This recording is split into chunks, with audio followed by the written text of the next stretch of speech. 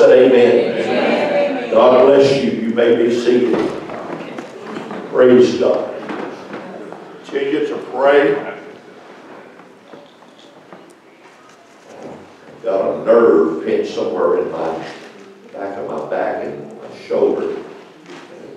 I went today to, there's a little Asian lady in town that works on that.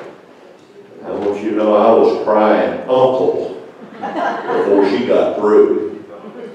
And I'm actually sore now than I was this morning, but please help me pray that whatever that is will turn loose and get back where it's supposed to be.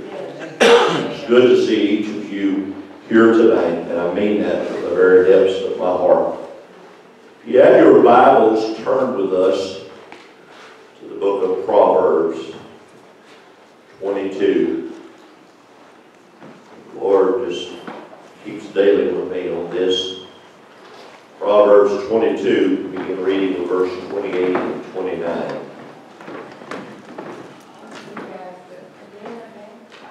Yes, ma'am, they can go right on in the back. I'm sorry. Hi, Courtney. Proverbs 22, verses 28 and 29.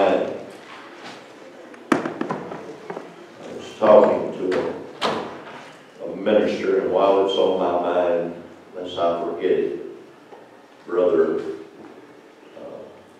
Blanchard will be preaching for us Sunday. So please make every attempt to be here. Brother Wayne Blanchard from Road Ridge will be preaching for us Sunday.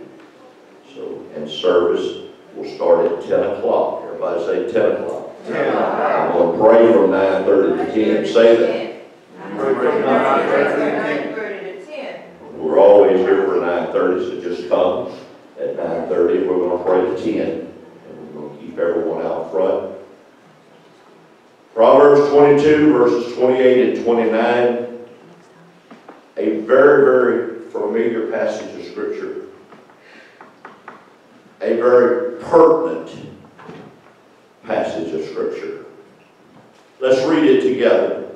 Remove not the ancient landmark. It doesn't say plural marks, but it's the landmark. What is a landmark? It's a point of identification. I know there's a lot of those old Boudreaux, Thibodeau jokes, and you know, he said you go down till you see the black and white Holstein cow, and you turn left right there. I know that, but a landmark. How many know this old big oak tree up here, Mr. Al? Yeah. They spent a lot of money moving it there. And I spoke to someone the other day. I said, well, it really looks like it's taken. You know, I said, now it just needs some upkeep around it. And I said, there ought to be a real pretty flowery place out there. And he said, you volunteered to do it. I said, well, if I have to, I wouldn't mind doing it. I said, that old tree was around way before the turn of the century. I said, it's seen a lot of stuff. I said, it's kind of like a landmark. I use it as a landmark. When I'm coming down the highway, when I see Mr. Al, I know I'm getting off. What's another landmark in just here in Ivory Parish? Shadows on the text. That's a landmark. A lot of history right there. Our courthouse is a landmark. And here, Solomon said, remove not the ancient landmark, which thy fathers have set. Seest thou a man diligent in his business? He shall stand before kings, he shall not stand before mean men. Then turning to the 23rd chapter of Proverbs, verses 22 through verse 26. Hearken unto thy father. Proverbs 23. Chapter 23. Yeah, if we could go to Proverbs chapter 23 for the herald. There you go. And go back to verse 22. 22. Hearken unto thy father that begat thee. and despise Thy mother, when she is old. By the truth, sell it not. Also wisdom and instruction and understanding. Verse 24 says, the father of the righteous shall greatly rejoice, and he that begetteth a wise child shall have joy of him. Thy father and thy mother shall be glad, and she that bare thee shall rejoice. My son, give me thy heart, and let thy eyes observe my ways. Now turning to Timothy chapter 4. I don't know if he has any of those, Brother Harold, but Timothy chapter 4, verses 1 through 5. After we read this one, you should have them on your phone, the rest of them. 1 Timothy chapter 4, verses 1 through 5.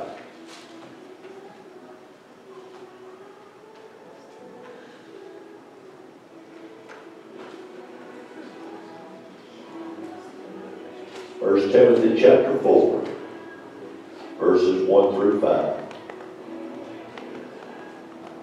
You can just get that one up there, the rest of it you can work on.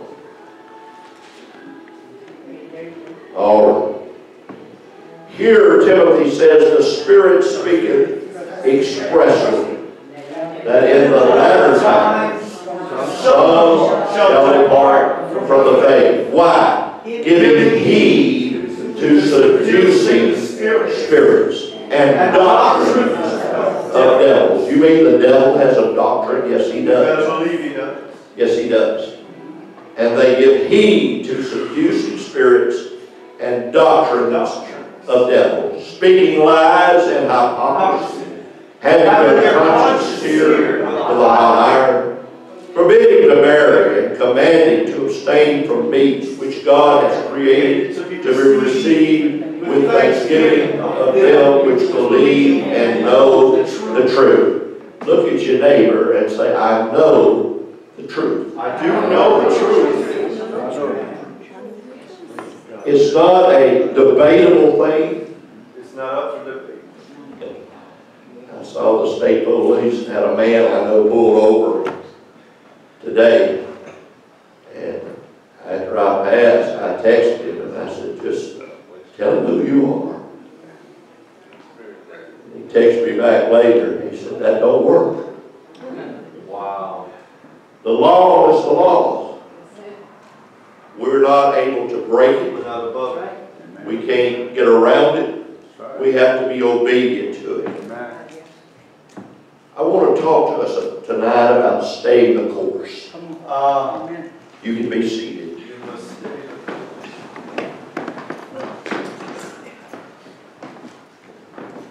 I know, I don't know if they're through. Maybe some of you that follow the Olympics. Is the Olympics over? No.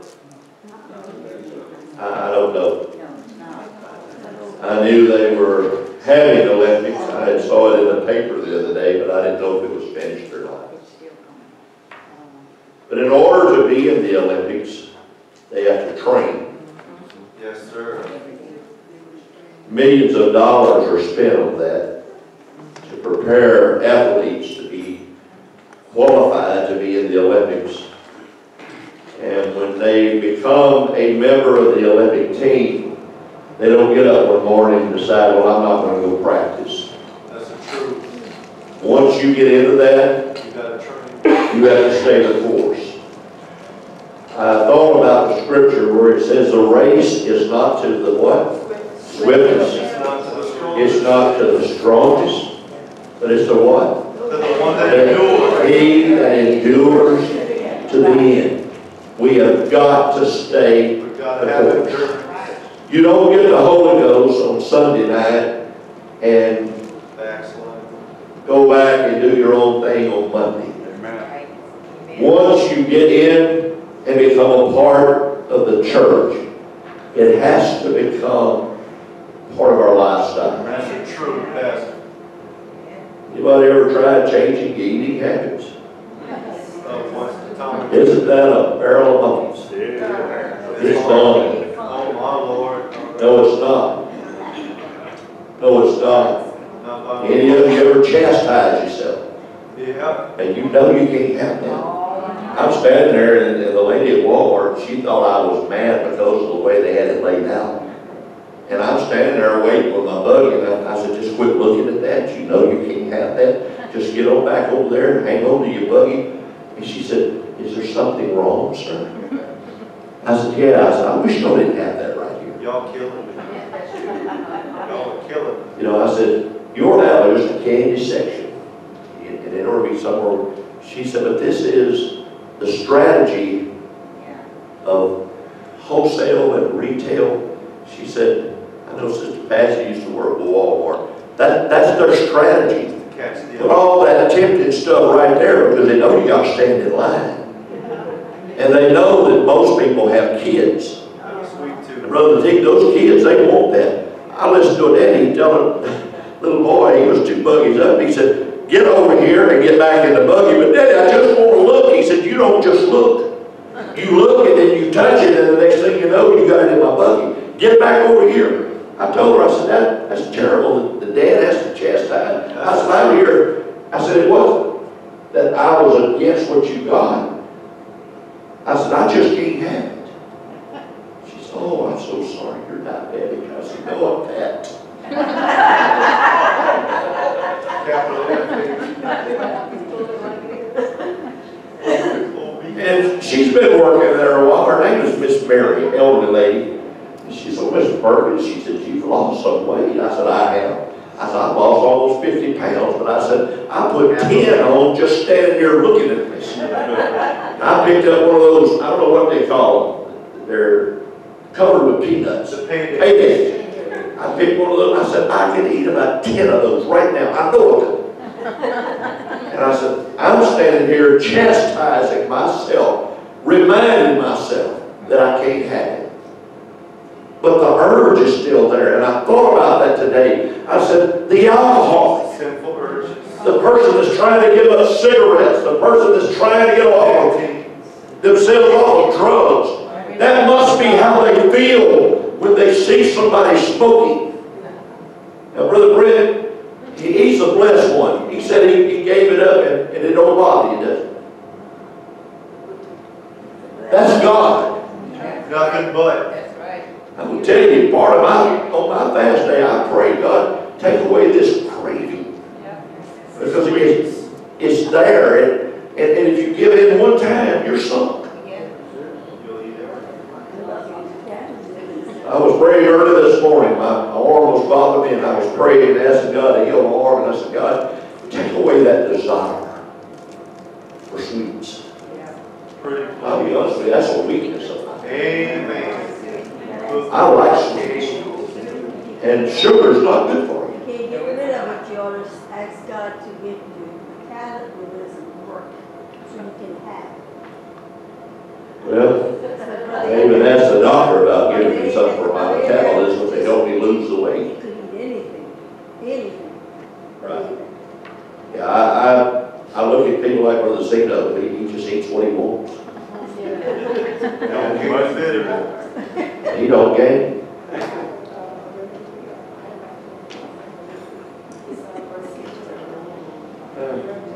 Yeah, I've tried that. There's just certain things that works for certain people, I guess. It really does. But not to drift too far from that, but we need to pray. Yes. In the spirit realm.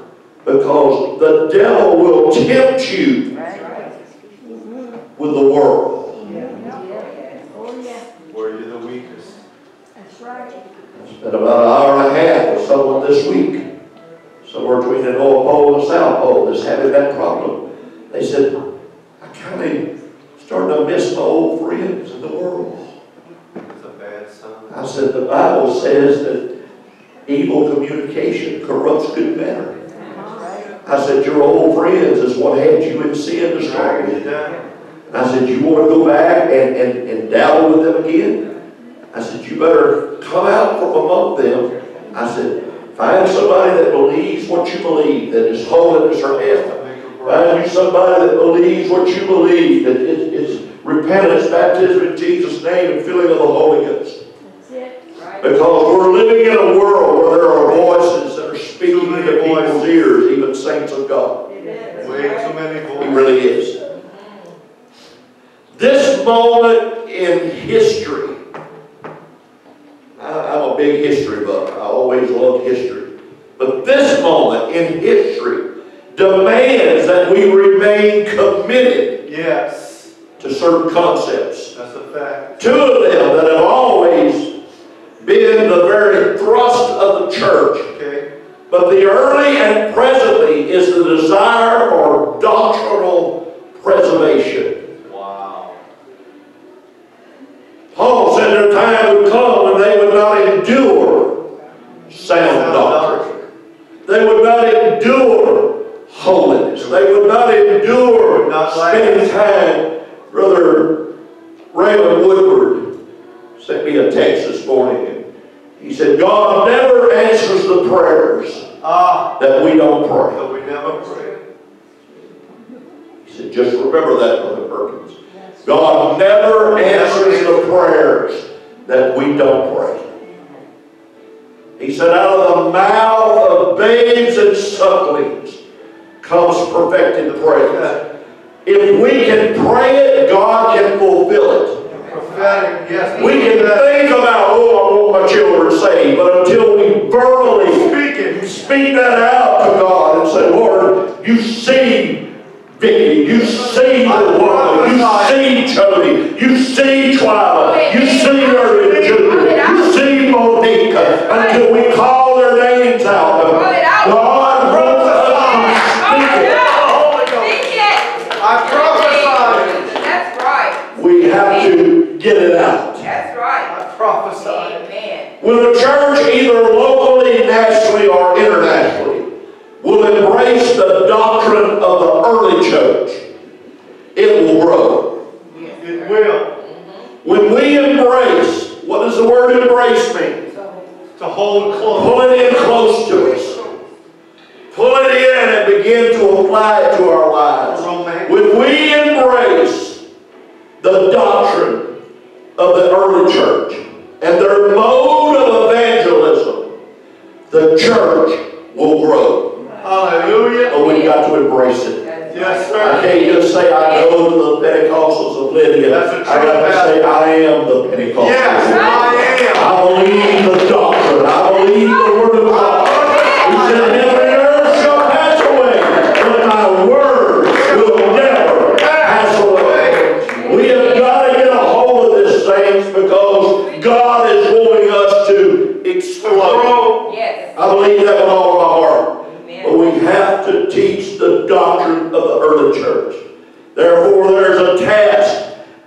There is a task that presents itself to our generation, and that is to defend the great tenets of the apostolic doctrine and heritage.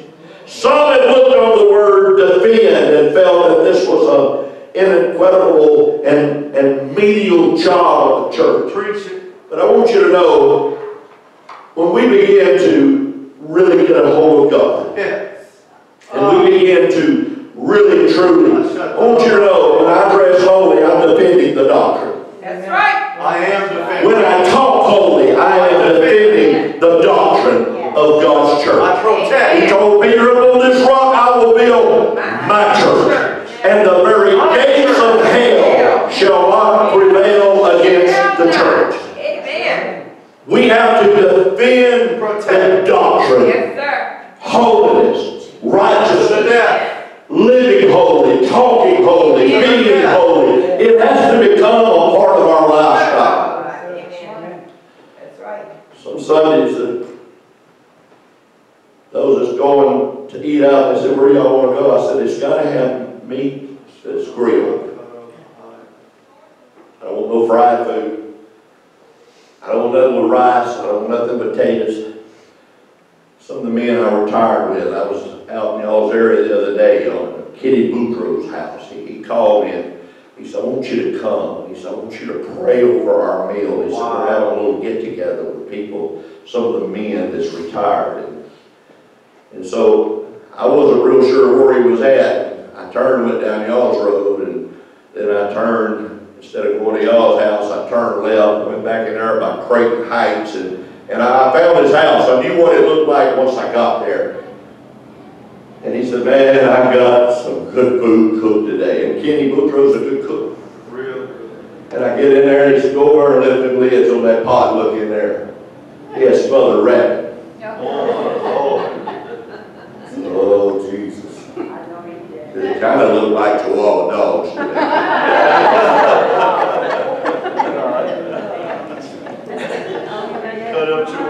And I looked at him and I said, what is this? He said, that's fresh rabbit. What do you call this? I said, uh-huh.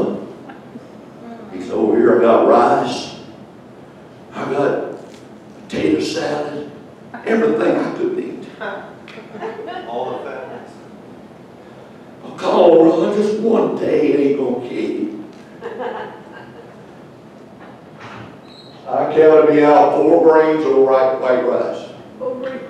Just 4 grains. I got a little bit of that gravy. Brother Zeno, it was everything I could do to get that to go down. Come on. Because it was rabbit. But I stood firm, and he said, well, I know you can have this. He had homemade bread pudding with raw sauce. Oh my I God. said, Ken, I can't eat Man, it. you're killing me. He said, what about a big Coke? I said, no, I'll take a bottle of water. But you know what? It's become my lifestyle. I've been doing it almost a year now. I don't try to be offensive with it. But if I'm going to go eat, I got to go where I can have something to. Stand your ground. That's right. And it's my lifestyle. That's right.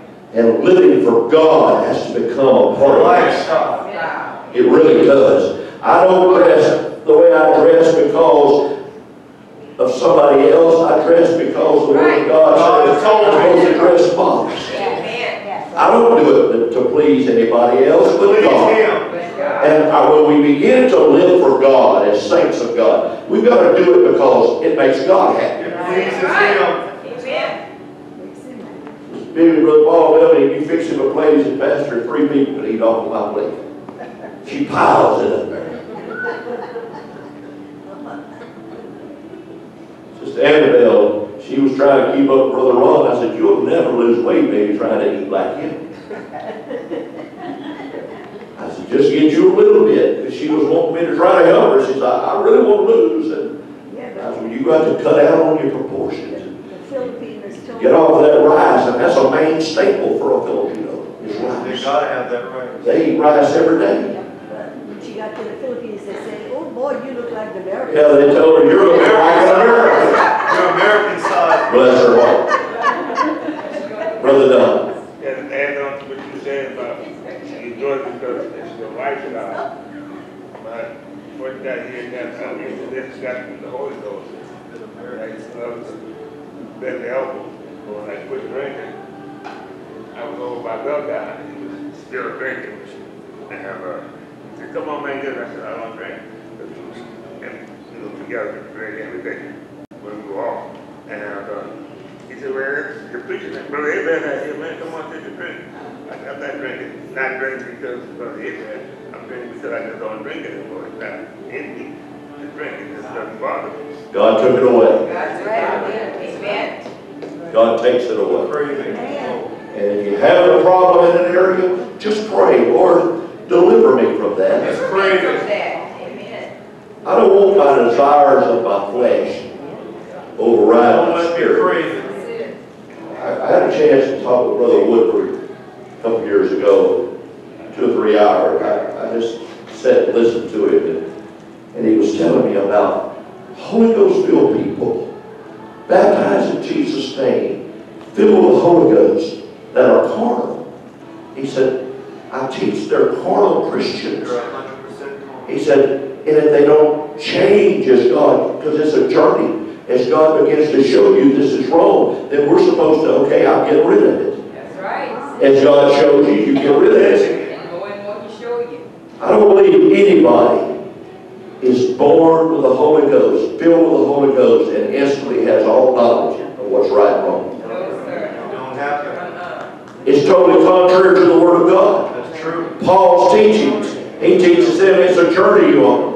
In Romans chapter 7, he said the things that you do that you don't want to do. And he said the things that I don't want to do, that's what I do. He said because of indwelling sin. The Lord forgives us of our sin. Yes. Every time. He forgives us of our sins or we wouldn't get the Holy Ghost. That's right. And Brother Woodward said, but after we are forgiven of our sins and God fills us with the Holy Ghost, then we have to learn. Paul said, I die daily. You can't go back. Because you're going to slip up and mess up. Right. That's right. Because you're still in sinful flesh. The Holy Ghost is living inside a flesh that is weak. He said the flesh is, spirit is willing, but the flesh is what? Is weak. So don't get too far from the old ancient landmarks. It's holiness or hell. That's God. He said, without holiness, no man shall see the Lord. Some have worked on the word defend and felt that it was a manual job of the church. But numerous commands in the epistles demand that we defend the truth and deliver the truth in the same breath. Yes, sir. I've had people kind of get frustrated with me, people, friends of mine, because somebody would be talking about their experience with God and say, I'm on my way to heaven. And I can't stand there and support that. I'll tell them, I said, well, the Word of God says now that you have to repent. Well, I did. You have to be baptized in His name.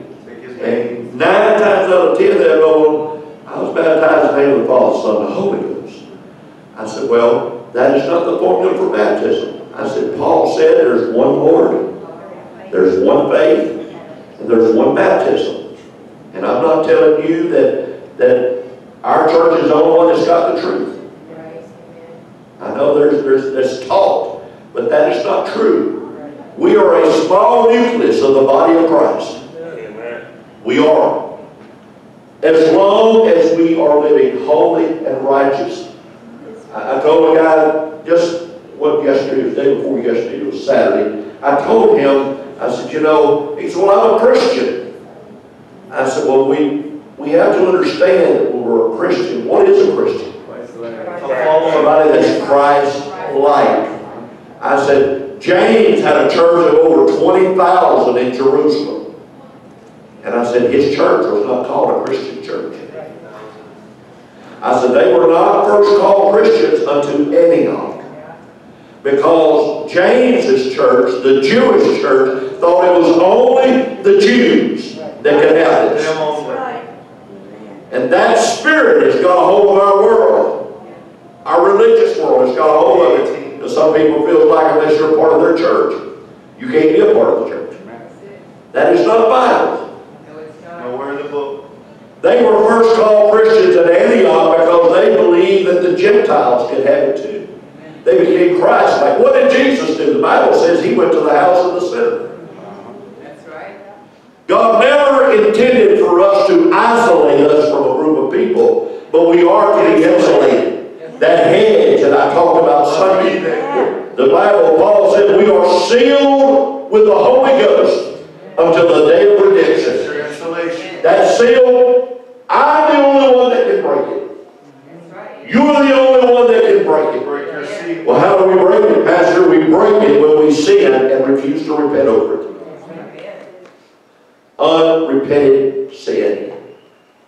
History is littered with the carcasses of men and movements who frittered away their doctrinal stances. Yes, sir.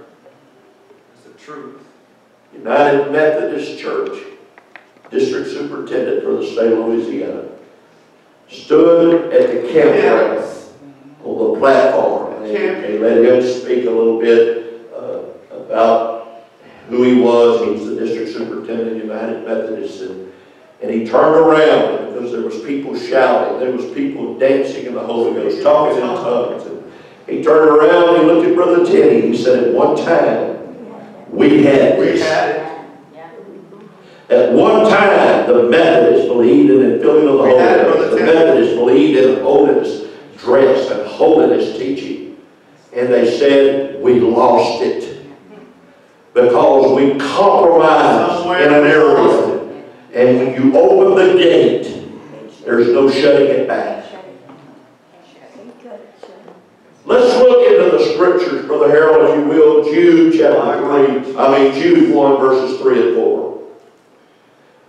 The epistles demand that we defend the truth Yes, sir. and deliver the truth in the same breath. Beloved, when I gave all diligence to write unto you of the common salvation, it was needful for me to write unto you, and exhort you that ye should earnestly contend for the faith, Contend for the faith. which was once delivered unto the saints. Verse 4. For there are certain men crept in unawares, who were before of old ordained to this condemnation, ungodly men, turning the grace of our God into lasciviousness, and denying the only Lord God and our Lord Jesus Christ. All right. He said you've got to contend. You've got to stand for this.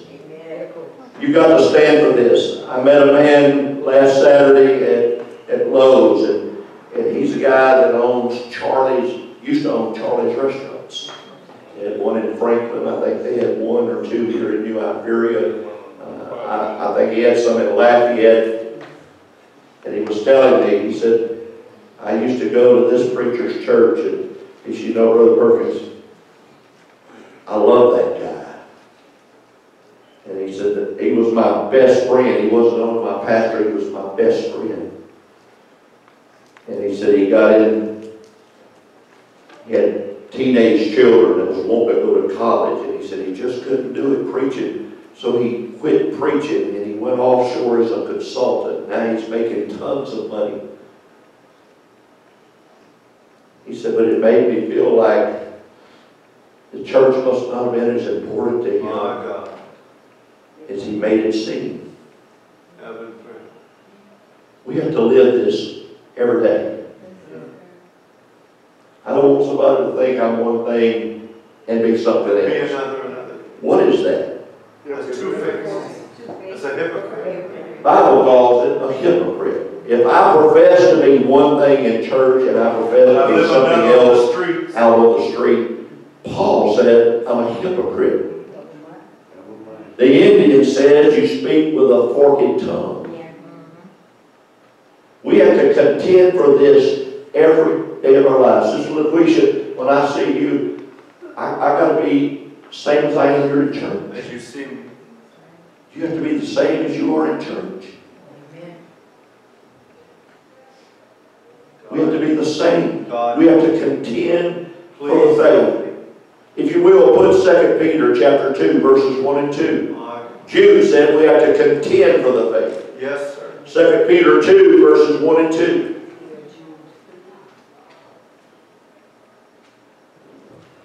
Grace and peace be multiplied unto you through the knowledge of God and of our Lord Jesus our Lord. Verse 2. According as his divine power hath given unto us all things That pertain unto life and godliness. and godliness. What is godliness? Holiness. Holiness. Being Christ-like. Through the knowledge of Him that called us to glory and virtue. If you will now, Brother Harold, put Titus 1 and 18 up there. God bless you. We're just going to read a few of these. I want you to see. Here he says we're supposed to live. They profess that they know God. Just, you don't have to call them names, but do you know somebody that's always professing they know God, but in their actions they do? They really don't know nothing about it. You mean Titus 1 and 16? 1 and 18. 18. There is no 18. 16? It's 16, yes sir. I didn't have my glasses on. My words are small. Right. They profess that they that know. they know God, but in works they deny Him. Hello. Hello? Yes, amen. Hello. Yeah, but that stuff makes me look so cute, Brother Perkins. I know the church don't like it, no, God don't like it. Right. Good God. We blame too much on the church. And we need to be careful with that because the church is the body of Christ. It's not this building. It's not the denomination.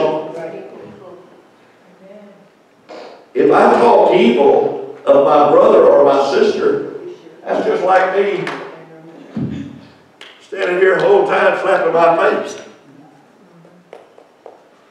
I'm hurting part of my body. When I hurt you. If I profess to know God, but in works, we're not living by works. I don't know what you call it. Paul said, show me your faith without your works, and I'll show you my faith by my works. That's what Paul said.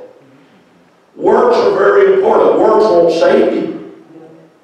But works is a part of me being a part of the body of Christ. It's very, very important we understand this. We have to defend it. He says, denying Him being what? Abominable and disobedient, and to every good work a reprobate. Because I profess to be something and I don't live it. Now live another. Young man in town the other day, and I don't know, it's just me and I do it. I ain't saying everybody has to do it, but young man, he just got back overseas. He was in his Marine uniform. He was sitting at a table by himself. And I just do this. It's call it patriotic or whatever you want. I walked over to this person. Where are you going? I said, I need to go speak to him. I walked up and I said, just want to tell you I appreciate your service, buddy. He said, thank you, sir. It's just my duty. His ticket lay there and I grabbed it. And he said, no, sir, no, sir. I said, yeah. I said, I want to do this. He said, somebody else already did it. I don't want you to pay twice for it. I said, well, then it don't matter if you got it or not. I said, I'll just keep it in my pocket.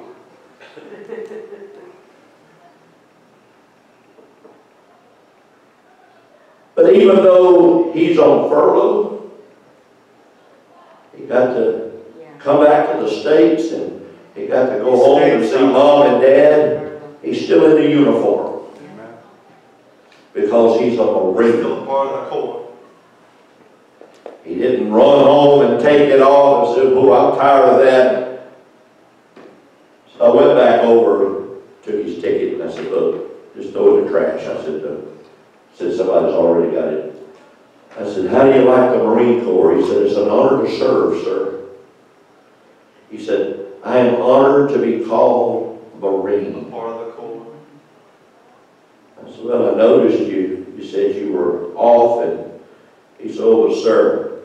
He said, as long as I'm active in the service, I wear my uniform because I am proud to be called a Marine. We live in a society today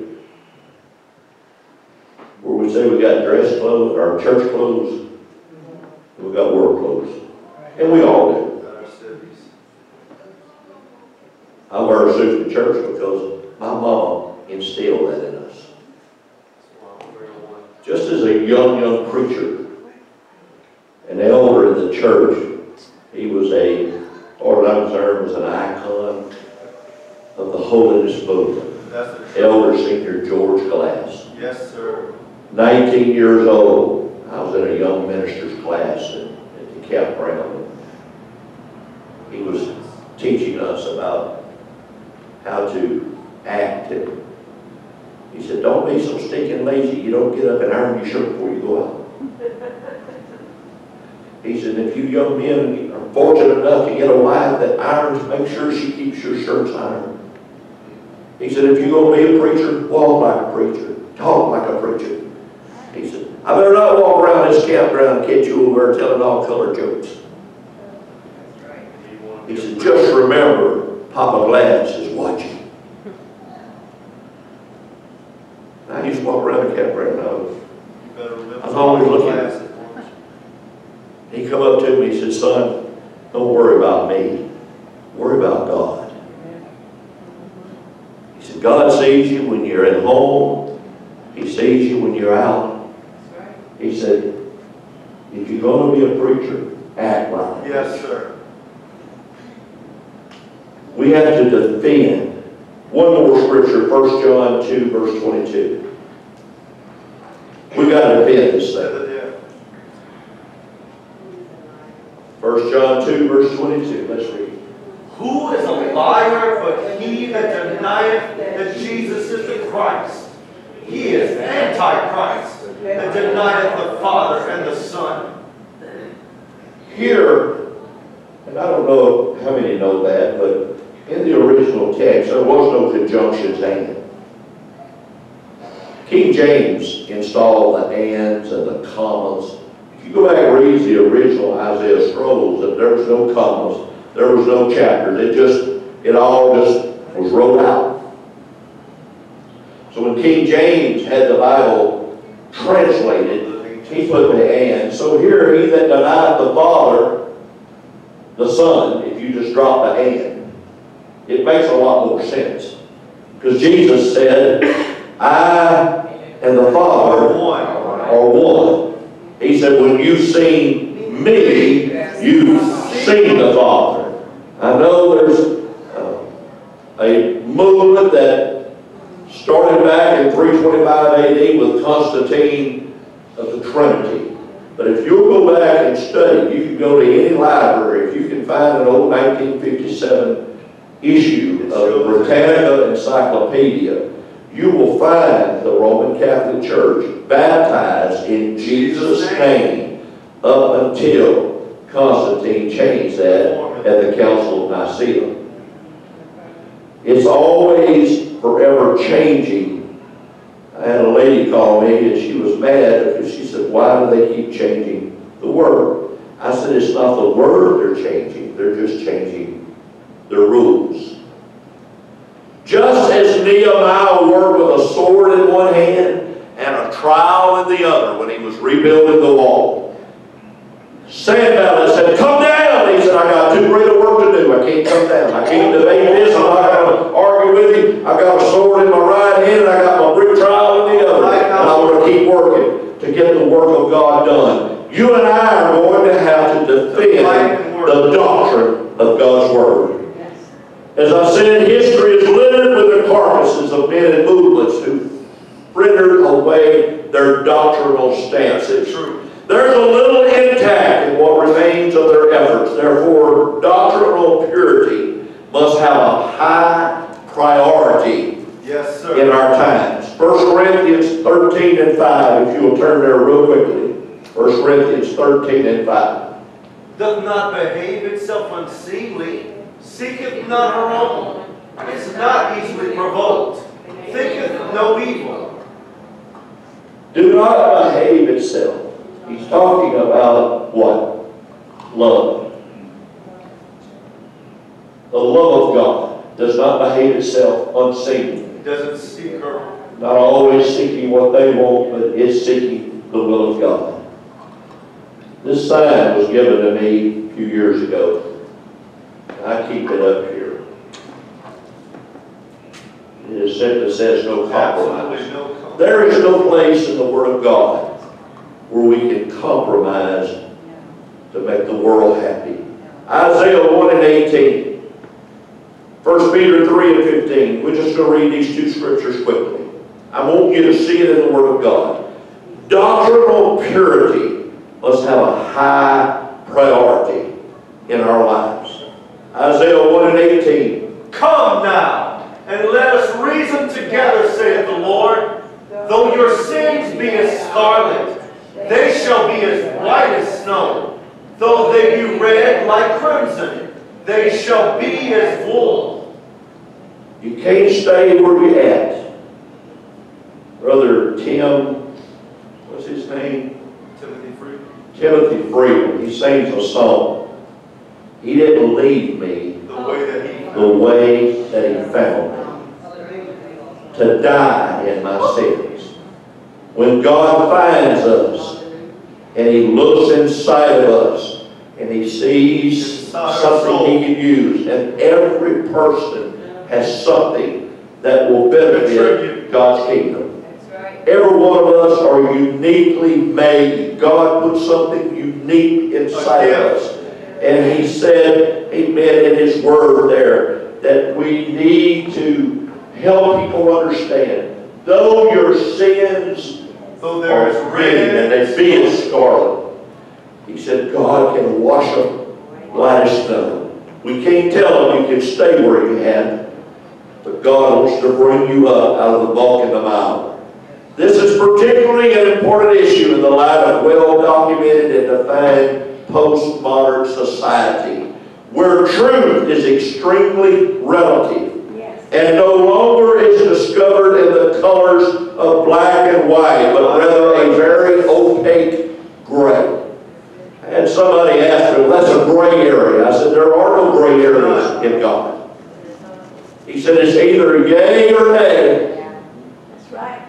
There is no, well, maybe it could be this way, or maybe there's no neutral ground. This Word of God gives us explicit instructions of what God will take and what He'll cast aside. That's the God's and we have to depend on this Word. We have to get to a place where we understand this Word. And all of that is part of our doctrinal heritage. The words leap from the prophet Hosea's mouth in Hosea 4:6, when he said, my people are destroyed from a lack of knowledge. Because thou hast rejected knowledge, I will also reject thee, that thou shalt be no priest to me. You can't be in my kingdom. Seeing thou hast forgotten the law of thy God, I will also forget thy children. It not only affects me, but it's going to affect my children. It's going to affect our grandchildren. There is no place for compromising. There is no place where we can back down. We've got to know the Word of God. He said, search the Scriptures, for in them, in the Scriptures, in God's Word, we think we have eternal life. Now as then, ignorance of the Word of God is a major cause of spiritual shipwreck. My God. Instruction in righteousness is the only means of ensuring safety and security Preach it, Pastor. for my descendants. That's the God's honest truth. My uncle W.M. King, everybody knew him as Buddy. Uncle Buddy told me, he said, some of my people came and later, after I moved into this area, Brother Bear told me the same thing. He said, I had couples come to me and said, if you would just let down the standard. If you would just let down and back off some and not be so strict with the Word, we could fill this place up. We could pack it. Brother Abear, Sister Abear sitting there, if I'm wrong, correct me. He said, if I do that, I'll have a church full of people that are lost. What good would it do? What good would it do? A lack of knowledge can and will destroy the purpose of an apostolic church. What is the purpose of His church? To win souls. Win people to the kingdom of God, so that when they die, they can go to heaven. The greatest example for any new convert is people sitting on the pews. It should be. That's first and foremost. When I first got into the church, I said, well, what do I have to do? And my pastor said, you see Brother Swain back there? I said, yes, sir. Take a good look at it. Just copy his life. Because Brother Swain, he didn't waver. He lived it. he was on fire with God. Now, he didn't tell me, go over there and see Brother Pee Wee. Brother Pee Wee was loose as Hershey's chocolate cake in that building. One Sunday he was amen, and the pastor preached something he didn't like, and sat there and just clam up. But Brother Swain, he was there preaching harder, Pastor, preaching harder to me. Please, Pastor, my family's going to die lost if you don't preach it hard. Tell it hot. So he said, you just kindly follow Brother Swain as a new baby. So I started mimicking what he did. If Brother Swain got up and shouted, I got up and shouted. I didn't know why he was shouting, but he's doing it. That's what I need to do. Then as I grew older, he told me, don't follow no man, follow God. You follow God. You try to please God. He said, if you'll please God, you'll be all right with me. We have to defend this. We defend it by living At it. all costs. We defend it by living it. Despite the fact that technology is blossoming, there must be the firm foundation of Scripture Yes, sir. to settle and resolve the mind and heart of the saints of God. I'm a firm believer. There is a God of this world who relentlessly pursues and blinds the minds of this present world. That's a fact. Know that during the temptation of the Lord, he resorted to the Old Testament book of Deuteronomy, chapter 8, verse 3, from the Herald. Deuteronomy 8:3, listen to it. And he humbled thee, and suffered thee to hunger, and fed thee with manna, which thou knewest not, neither did thy fathers know, that he might make thee know that man doth not live by bread only, but by every word that proceedeth out of the mouth of the Lord doth man live. God is constantly reminding us that we don't live by bread alone, but we live by every word. John 1:1 says what? In the beginning was the Word. The Word was with God. The Word was God. We have to live by every word of God. I had a young man call me not long ago, and he says, Brother Perkins, I wish I could hear from God. I said, do you read your Bible? Yes, sir, every morning. I said, you hear from God every time you open God's Word. That's right. Amen. He speaks. God is speaking to you. When he said in the beginning was the Word, and the Word was with God, and the Word was God. He's telling you, I've been here since it started, and my Word is still here with you. And when you read my Word, you're talking to me, and I am talking to you. Amen. He's talking back. During the temptation, let's look at Deuteronomy 6 and 16.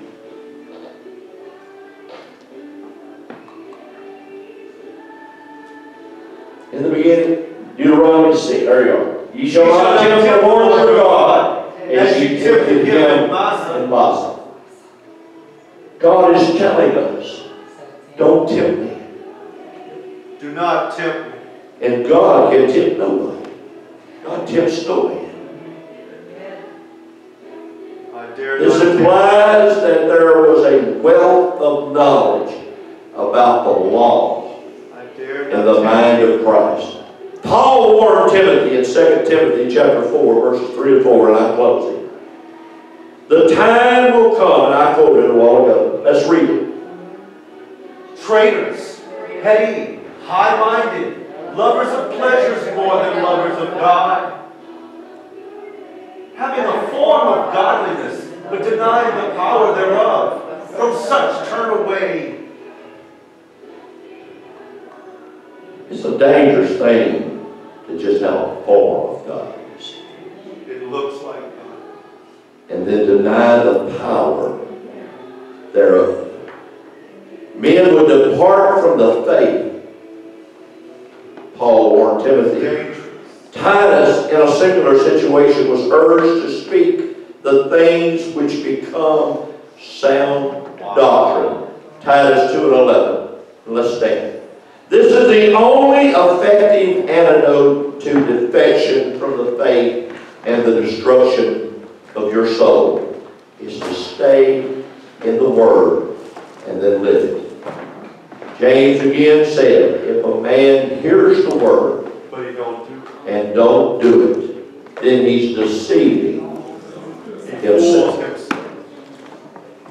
Paul also induced that because these errors would remain prevalent with the term of the Lord, there must be a continued and expressive warning from the pulpits of those who fill the role of a minister of the gospel.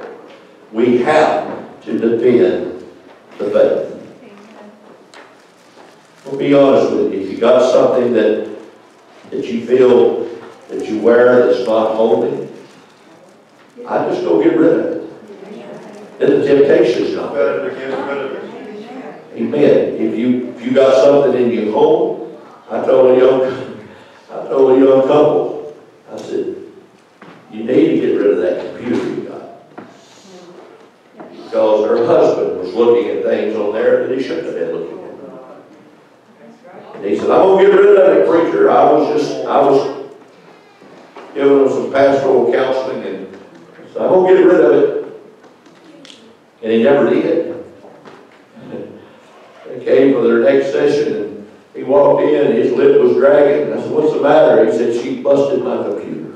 I said, she did what? Shattered it. He said, Pastor, I got home, and that thing was in the driveway in a million pieces. I said, oh, God helped her to give you a little assistance since she was hesitant to get rid of it. If you got something in your life that gives you problems, just get rid of it. Defend the doctrine of the Lord. God bless you for being here.